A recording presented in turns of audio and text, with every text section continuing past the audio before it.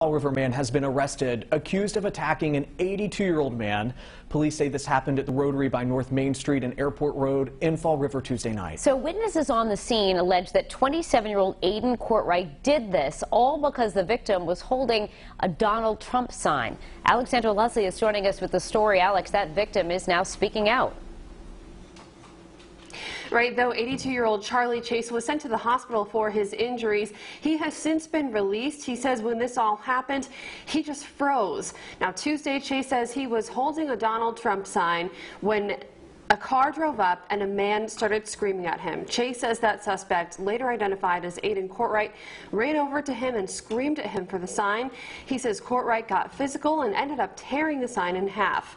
But it didn't stop there. A witness says Courtwright lifted Chase up, then flung him down. Police also allege Courtwright kicked Chase with leather-pointed shoes. Two other witnesses were able to tell police what happened when Chase was transported to the hospital for bruising. He says he believes nobody should be attacked for their political views.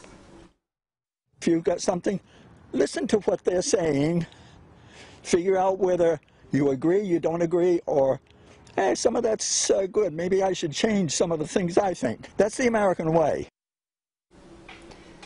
Now, police were able to contact Courtwright and he ended up turning himself in.